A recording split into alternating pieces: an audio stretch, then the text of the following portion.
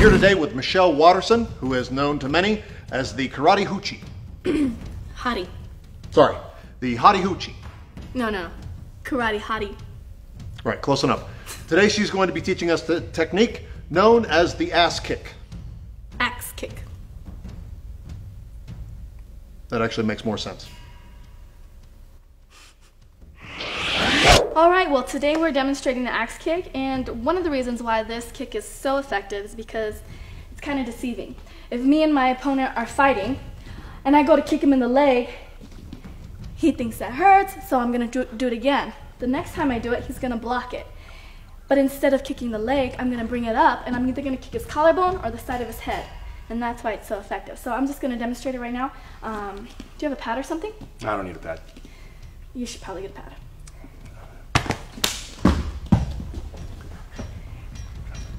Yeah, just hold it right there around the face. Okay, so we're fighting. First kick, boom, leg kick. Then I go to do it again. He blocks the leg kick. I bring it up for the axe kick.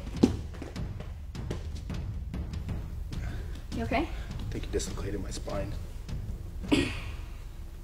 That's axe kick. All right, problem number one with Michelle's axe kick is that it's missing the very thing that was named after an axe. Problem number two is if you happen to be fighting someone that's the size of a Sasquatch, you're probably not going to be flexible enough to hit the collarbone or the head without spending a lot of time at home stretching. Waste of your time.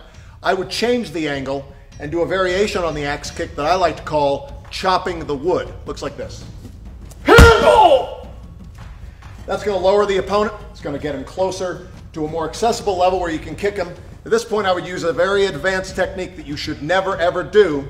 It's called going axe to mouth. That point, body's going to be on the ground. You're going to have to decide whether to turn him into authorities or to transport him someplace to be buried. Either way, you're going to want to chop him up first for easier transport, like so.